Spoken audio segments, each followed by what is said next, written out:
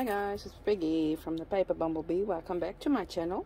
Today I want to work in my junk journal that I made myself, and I'm going to work in it.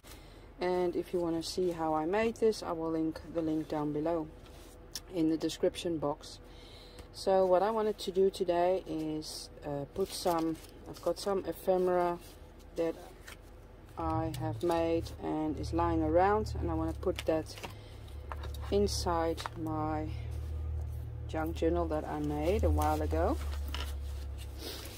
So let's see. So I thought I wanted to use this in here for the colors match, and I know this is a full junk journal, but I love the colors, so I'm just gonna work in it as is. And I was thinking of putting that on this is fabric, and it's bright red fabrics, and I think I wanted to put it on here. And I'm gonna put you on fast forward, put on some music, and you can see what I'm doing.